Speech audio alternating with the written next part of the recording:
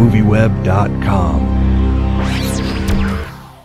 So we'll start with asking you about Expecting Mary and this character that you play with the pigs. Tell me a little bit about her. I don't remember. You don't remember the pigs at all? Long ago. I just remember liking the pig.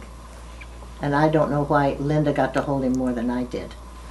Because it wasn't right.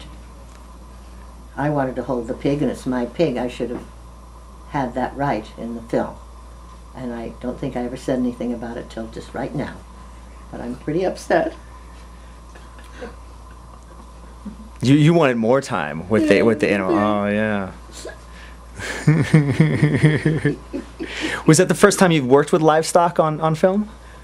Livestock? Livestock, sure. Well, a pig isn't livestock. Was it or an animal, or have you worked with animals before on film, the movies? I think so. Well, I was on Lassie, so I guess you'd say I worked with animals. They worked with me. Well,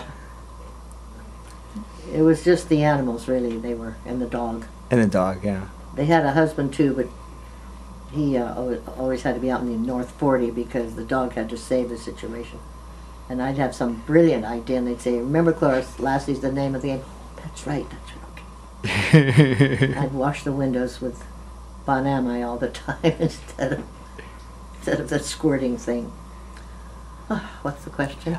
We were talking about working with animals. We're talking about the character in the film a little bit, and you know, your character lives in a trailer park, right? In the movie, what was that like? That kind of experience of playing that character. If you're an actress, you come here and you see what they've made for you, and it was just wonderful. They had different, what do you call them, RVs? Yeah, RVs, trailers, yeah. Well, each person had a different personality, so each trailer was suited to that personality. Mine was all pink. With it was made into a pig, actually. My trailer looked like a pig. And I always had little pink ears up here. And then Linda held my pig. Wouldn't let you play with the pig, yeah? Well, she would let me, but the pig liked her better. Well, anyway, what's the next question? Sure, next question. Well, working with this cast, it's such a wonderful cast of actors. You had mentioned before, obviously worked with Sybil before in Last Picture Show. What was it like? Were a lot of these people friends of yours that you knew through the years? Was it nice kind of meeting up with them again and working with them again? It was wonderful seeing Sybil again, and she was excellent, really good in this movie. Everybody is. Did you have scenes with her in the film, interaction? Yes. One scene, one and a half, a little bit. Very good. Oh, good. And what attracted you to the film? What was about the project that you really liked? The money, sure. Playing with the pig, being on location. Just the money. Yeah. Just like the money.